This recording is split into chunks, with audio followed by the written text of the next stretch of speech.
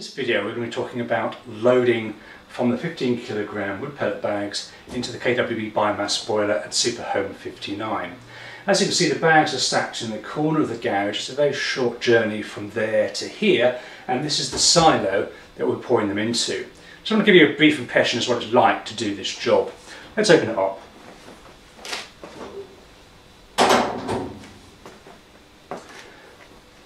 The lid to the silo itself is self-supporting, and there's actually a small step you can't see below here that allows me actually to get a bit extra height to put the bags inside the boiler silo.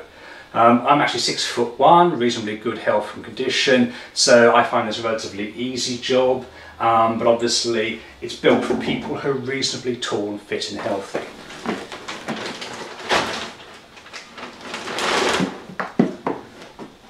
As you can see, I have to actually place the bag right inside the silo first. Right, here we are. Bag is in the silo. Next thing we need to do is to remove this piece of string that's holding the bag together. For that, a pair of scissors.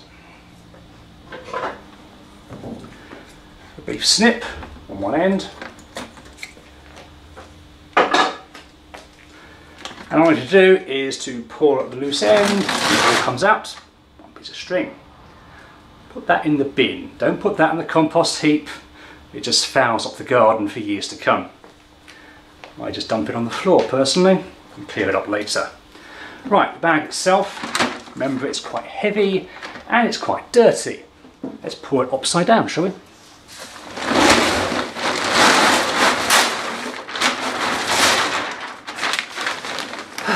As simple as that.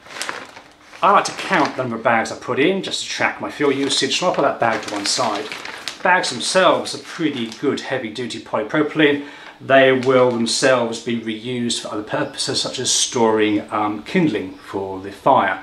I have to say they're not very UV stable. If you store them outside, throw them away after the first year because they just fall apart. Out of interest, the noise you can hear now is the boiler going to self-clean mode. It actually has mechanisms inside that clear the burn drum itself by moving springs up and down inside. It makes a sort of rasping, whispering sound that you can hear now. That's not the noise it makes when it's operating, which is more like a jet engine.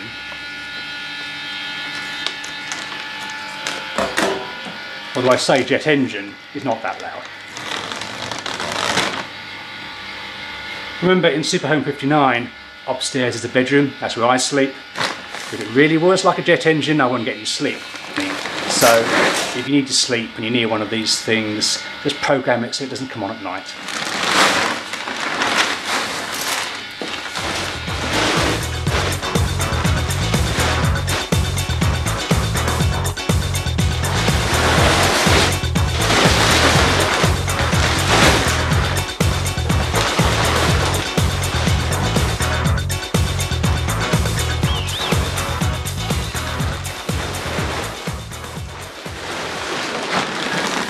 This is bag 13.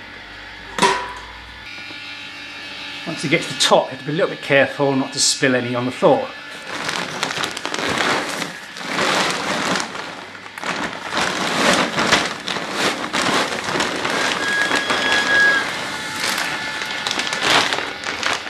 Not for the clumsy. Key, of course, is to spread it out a bit. Push it right down into the corners, flatten it out, and I reckon we'll get one more bag on here. Right, bag 14. Be very careful. Trick here is to invert the bag upside down like that, and gently lift the bag.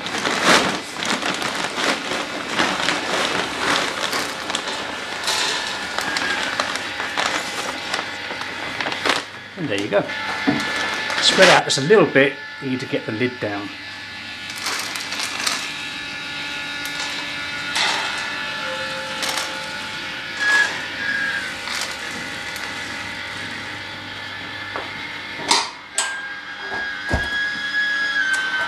And that's it, job done.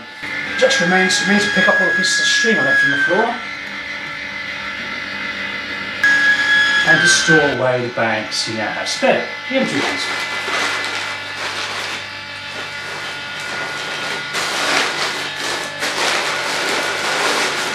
I just roll them up and stick them in the bag. Like that. Now our supplier will actually recycle the bags, so once you get to about 400 lying around, then put them on a pallet and return them to the vendor. And he'll reuse them. So that's the refuelling of KWB Easyfire Biomass Wood Pellet Boiler at Superhome59. You can visit and you too can conquer your house.